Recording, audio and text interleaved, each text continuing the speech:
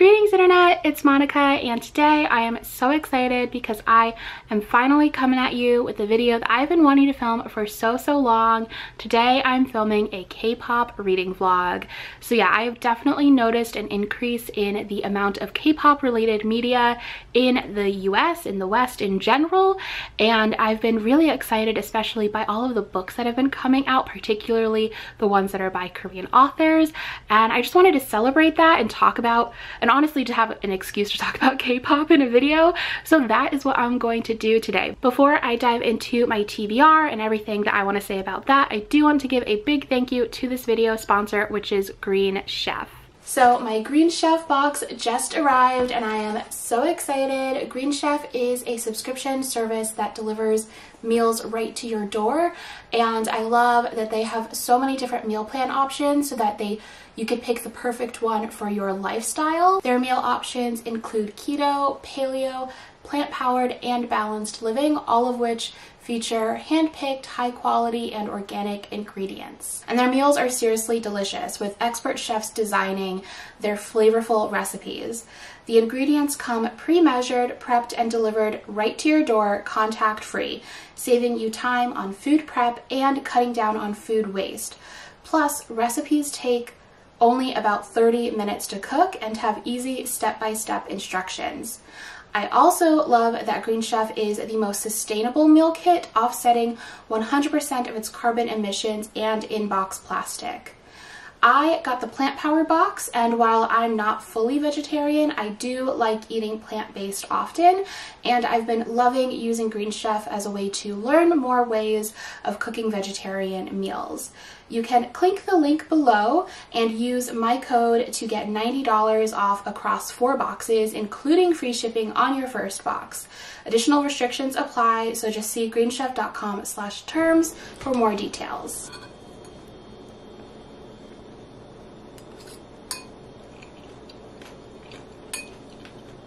Take a whole chunk of why not? Right? Usually I don't like chunks of vegetables, but that's good. So thank you again to Green Chef. I will have that link in my description box below in case you guys want to check them out. I'm currently munching on that cauliflower bowl right now actually, and it is legitimately so good. Like, I've never tried nutritional yeast before. I know, which is wild, especially because I actually was vegan a couple of years ago, but I never tried it, and it's so good. Like, it blew my mind. But yeah, now I'm going to dive into my TBR. Like I said earlier, I really wanted this vlog to be a celebration of the Korean voices talking about K-pop. I have definitely been frustrated with some of the news that I've seen around some K-pop media, particularly around the Rebel Wilson film that is, I don't know if it's still happening, but it was basically, she like wrote or worked with someone to write a script about a K-pop film, and there just like weren't really any Korean people involved until it came to like fixing the script afterwards, and I'm just not really intrigued by that. Kind of frustrated that that's gonna be like the first big K-pop film that we're gonna get. So I really wanted to celebrate Korean voices in this video, so that is what my TBR is made up of. The first book that I am excited to read is I'll Be the One by Lila Lee. This book follows a Korean American protagonist who goes to Korea to compete in a K-pop competition, and she is like mid-size, plus size, I'm not 100% sure which one, but I've heard really great things about this one, and so many of you have asked me about this one too, so I've definitely been intrigued to try it out. I am for sure also especially interested to see how the body size stuff is depicted in the book, just because having the cultural context that I have, yeah, I'm just interested. And then the other physical book that I will be reading is K-Pop Confidential by Stephen Lee. This is about another Korean American girl who goes into the K-pop trainee program. I've never seen the K-pop trainee experience depicted in Western media before, so I'm really excited honestly for all of this. I think it'll just be a really fun time.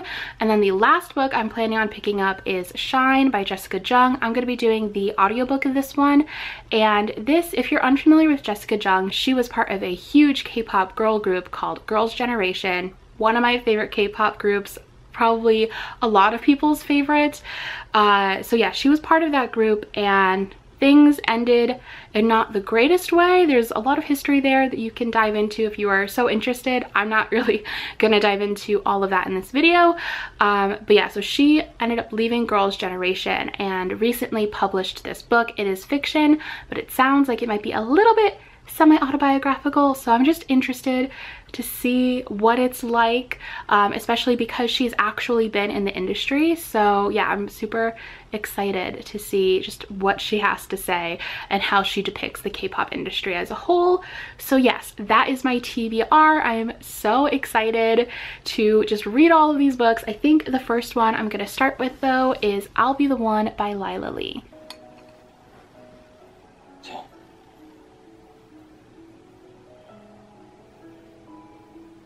So I'm currently watching True Beauty also. I'll just make this a big Korean vlog, I guess.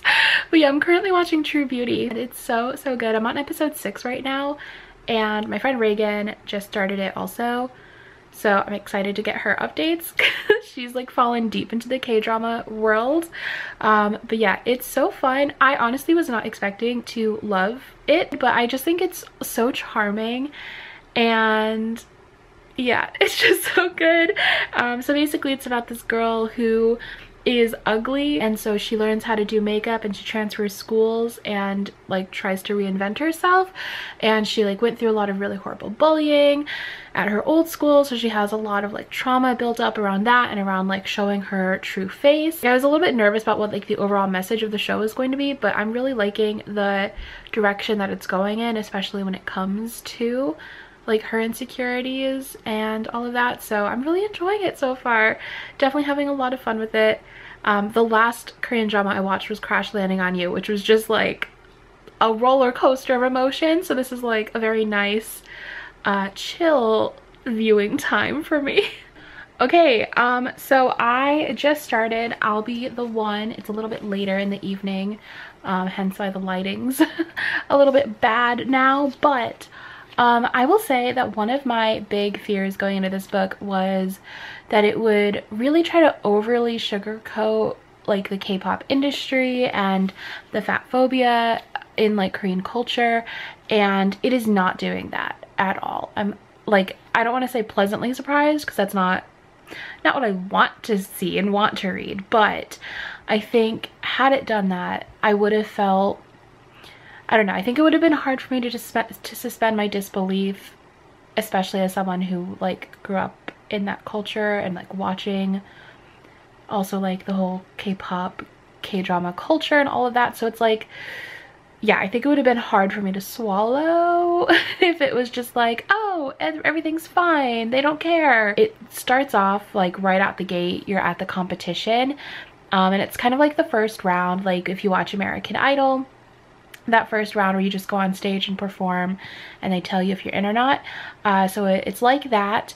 And so she's at that part, and one of the judges, I'm gonna just pull it up because it was wild. I was like, what did you just say to this girl? So one of the judges is in a K-pop girl group, and she says to her after her performance, "Sorry, I'm going to have to say no. It's nothing personal. I'm just being realistic. Letting yourself gain weight like that signifies a lack of discipline, and being a K-pop star requires a lot of discipline and not that extra drumstick at the chicken place."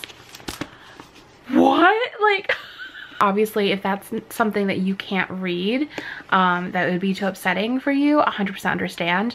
But that is like a very normal comment that you would get from some, like if you're Korean, you know, that's not the most wild of comments to get. So I was just like, okay, this book is gonna go there. And she is plus size. I know earlier I said I wasn't sure if she was mid-size or plus size, but she is plus size. She's a size 16. It states at the beginning. So yeah, it's cute so far. It's not like my favorite writing that I've ever read in the world, but it's a fun YA contemporary so far, and I'm really excited for how it's going to explore just like fat phobia in Korean culture. Wow, I'm really impressed so far. That's so bright. So I'm a few more chapters in, and we just met our first Korea boo in the book. So that's been interesting. But yeah, I'm still really liking it. I am liking it so much more than I thought I was going to. I've also been crocheting up a storm. I'm currently working on making a cardigan, so working on that. And I just have one more square of yellow to accomplish, and then I'm gonna go to bed because it's almost midnight and that's my bedtime, or it should be. Normally isn't, but I'm trying to make it my bedtime. So it is the next day. I am a little bit more than halfway through I'll Be the One, and I'm still really enjoying it.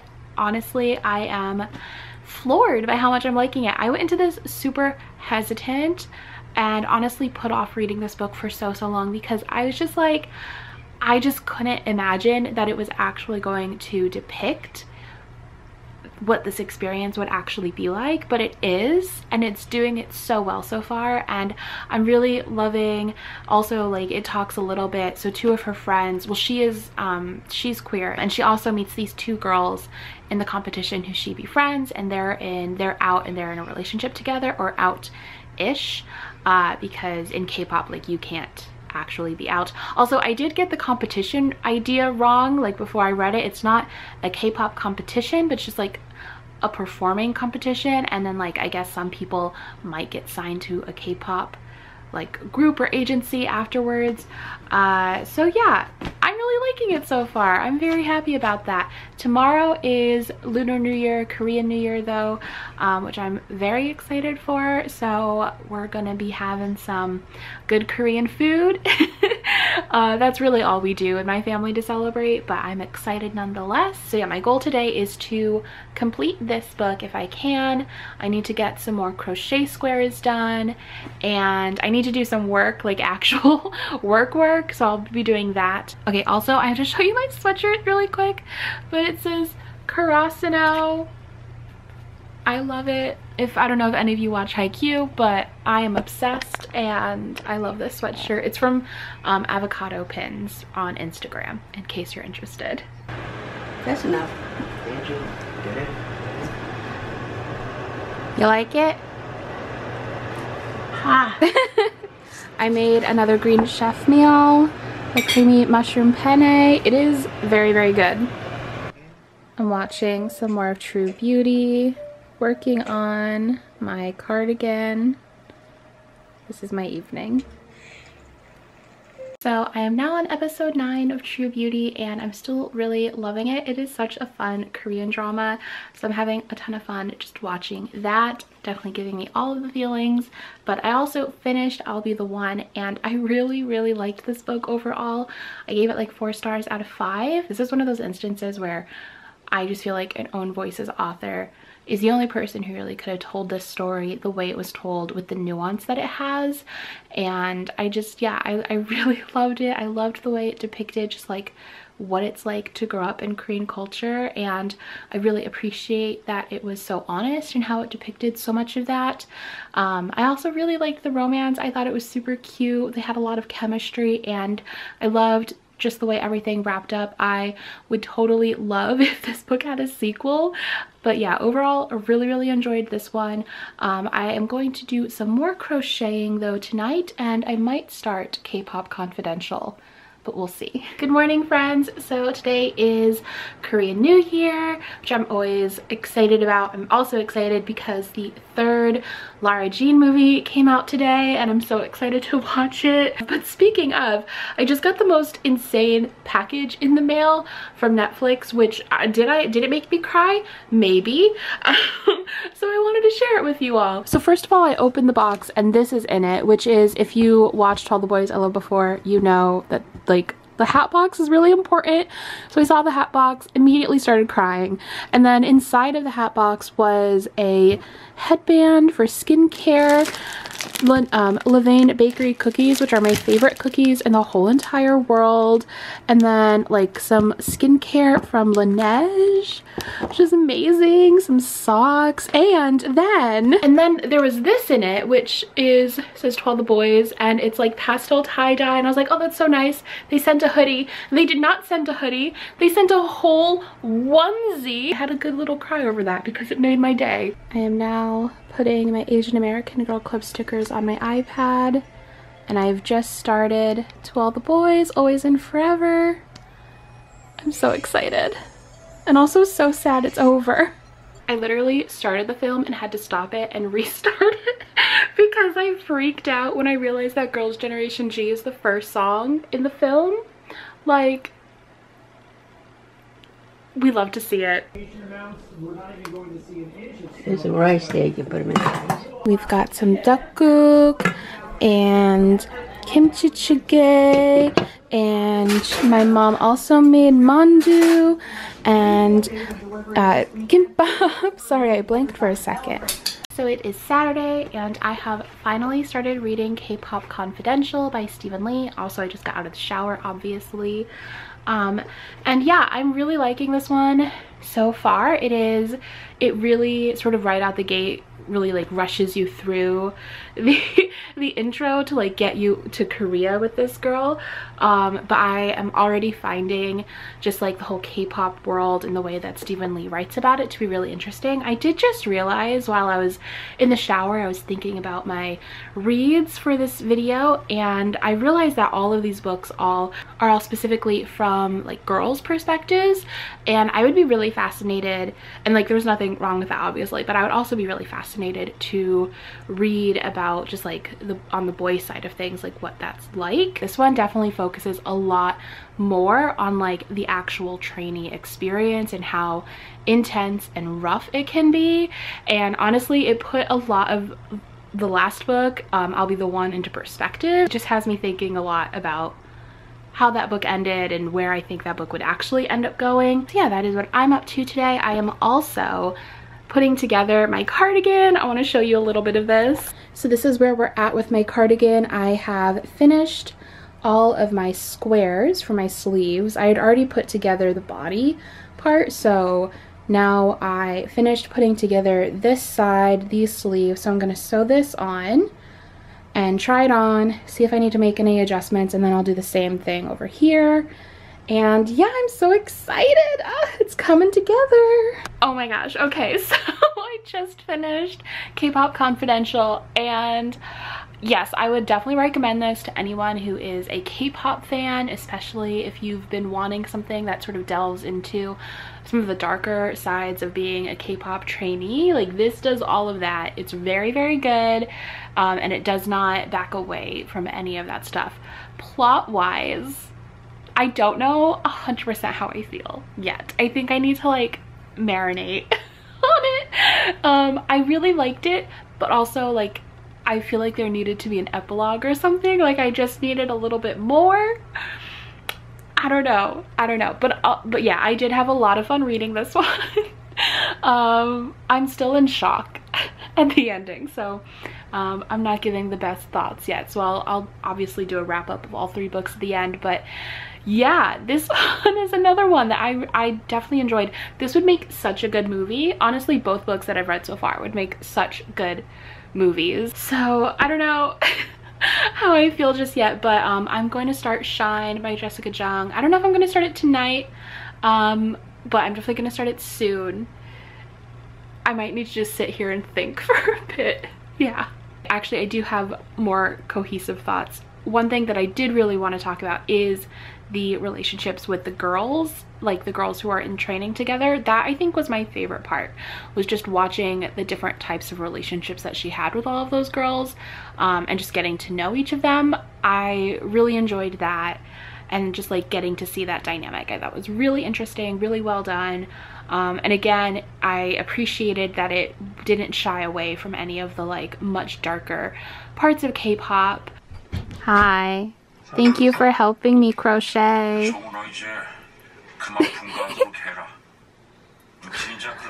We're putting together the last squares.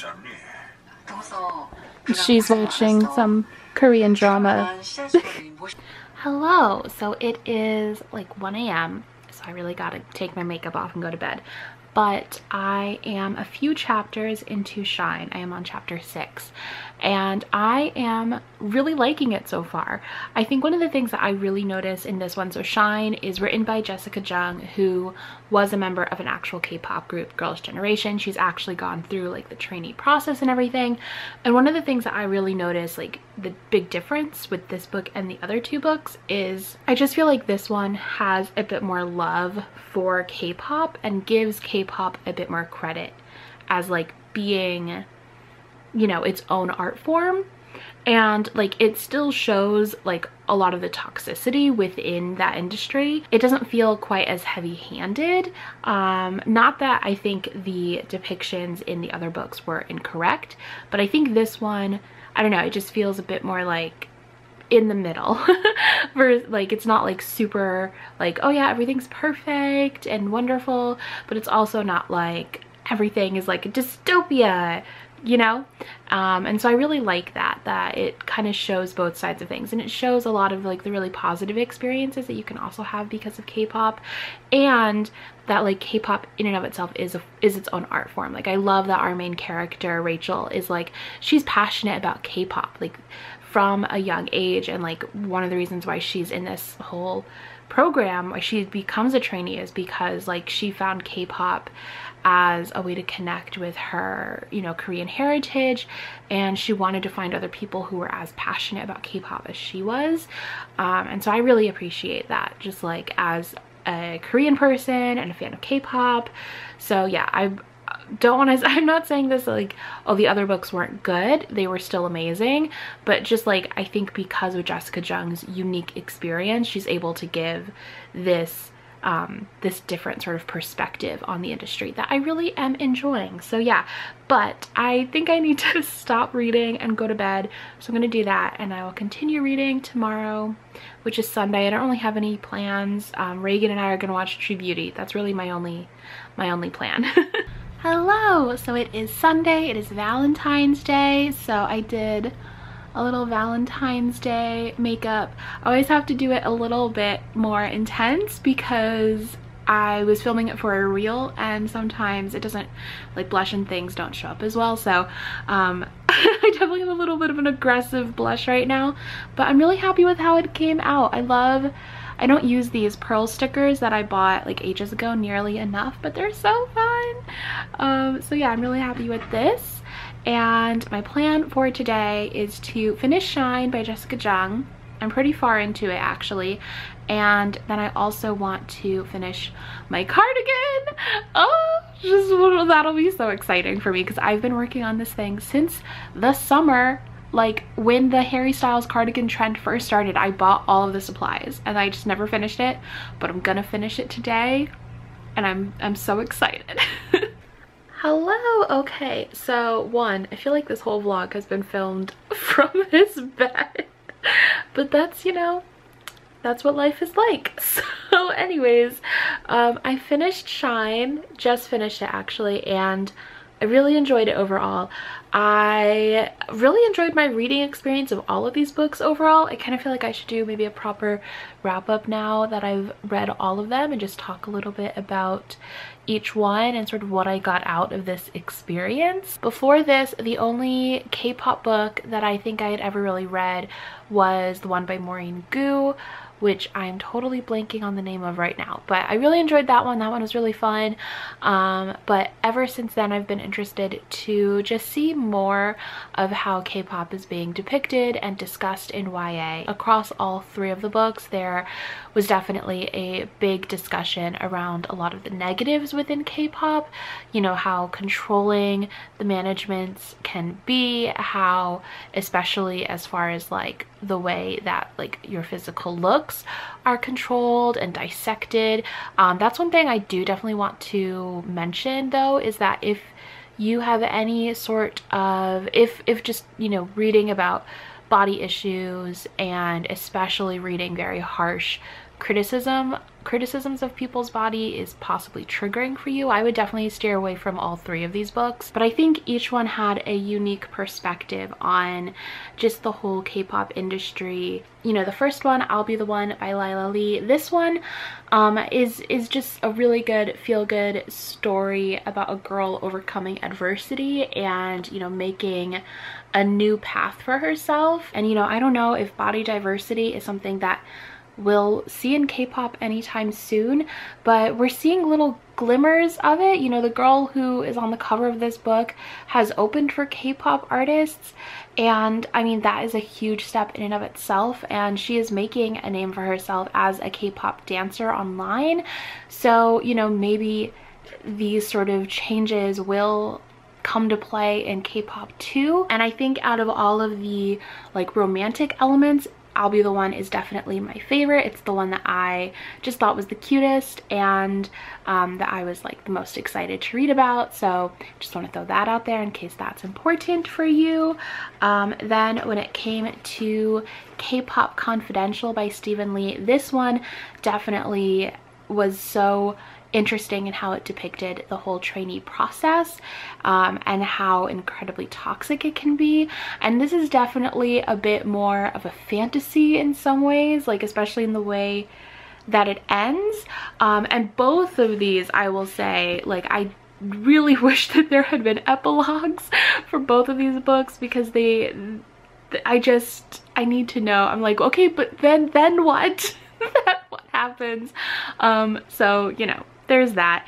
And then Shine by Jessica Jung, which I'll say, I almost say I wish had an epilogue, but I kind of feel like with the way it ended, you kind of know what's gonna happen to that character because you know what happened to Jessica Jung. That one was such a particularly unique experience to read because Jessica Jung actually was, like, she went through all of that. Like, she went through the K-pop, you know, industry.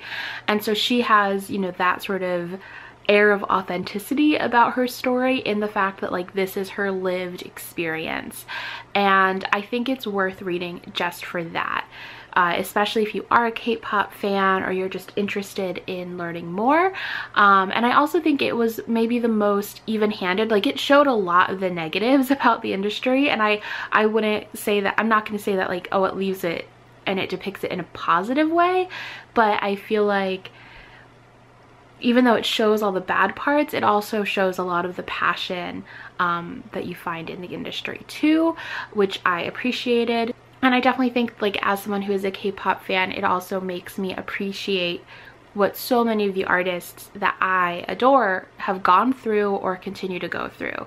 And I think that that is really important to keep in mind, that, like, you know, these are people at the end of the day. And I think so often the media and even fans can really dehumanize the idols, these K-pop stars, and forget that, you know, they have lives and dreams and families. And I think that each of these books was a really important reminder of that. Especially one thing that I noticed both K-pop Confidential and Shine touched on was the whole idea around having a relationship. Actually, I'll Be the One also touched on this, and basically just like the secrecy that is around like having a relationship within K-pop and the consequences of being outed for having that relationship. So in I'll Be the One, it explores a little bit of that, but from a queer perspective. And so there are two girls who are in a relationship, and they in the book it talks about how they're out, but they're not actually out. Like, they can't be out publicly because they could never have a career in K-pop if they were, and that's a very, very real issue. And then you have, you know, both K-pop Confidential and Shine, they talk about having these relationships and the fear, and these are like hetero relationships, but the fear that the artists have to have in the idea of those relationships being discovered, especially the women. Also, I did just want to quickly note that each of the books that I read was definitely from like a Korean American perspective, and I do believe that any real change to the K-pop industry is gonna have to come like from within Korea and not from like Americans going to Korea, even if they are Korean Americans.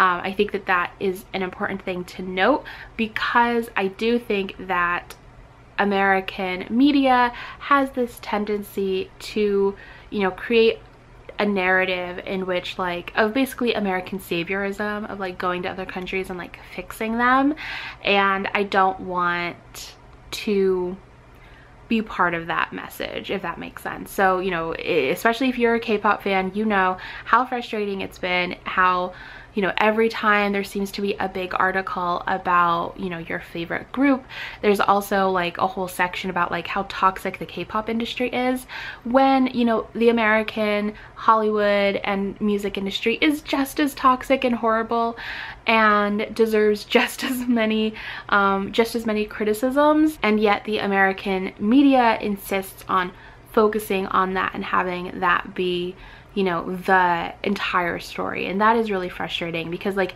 you know, you don't have to, like, every time you read an article about Justin Bieber, there's not like a side about how like toxic his music label is, versus like it seems like every time there's an article about like BTS, there's this whole section about like how they're manufactured and all this stuff, and it's like, no,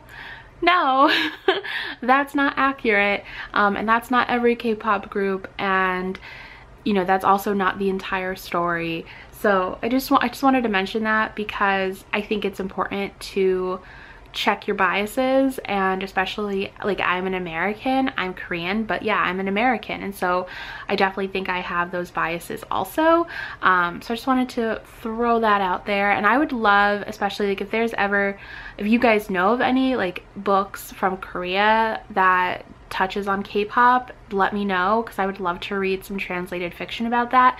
There's nothing that's been on my radar yet, but if there is anything, it'll definitely get on my TBR very quickly. The only thing I could really think of is If I Had Your Face, which doesn't really touch on K-pop at all, but it does explore like the beauty standards within Korea and how that affects women. But I just wanted to mention that because, yeah, again, I don't want to contribute to this idea that K-pop is nothing but like manufactured, you know, music and toxic culture and horrible, when there, you know, there is a lot of good in K-pop too, and there's a lot of amazing people within that industry.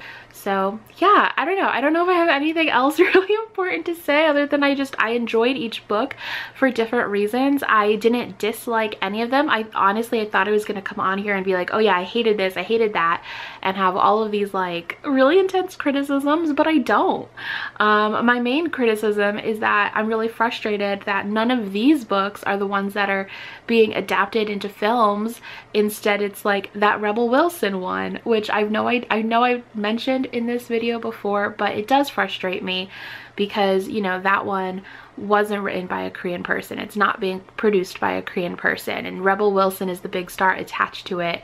And I'm sure they'll cast Korean people in it, but just like to have it from the foundation not be a Korean-led project or have Korean people involved in the project is really frustrating to me. And I know that they did a round of revisions with a Korean writer, and I'm glad that they at least did that, but that's truly the bare minimum. And yeah, I'm not really looking forward to that, and I really wish one of these books could also get adapted, because I think it would be so much more interesting. I'm gonna get off my soapbox now. So yeah, I would love to hear from you all. Do you listen to K-pop? Who's your ultimate bias? Let me know in the comments down below. Have you read any of the books that I read in this video? I'd also love to know your thoughts on all of that.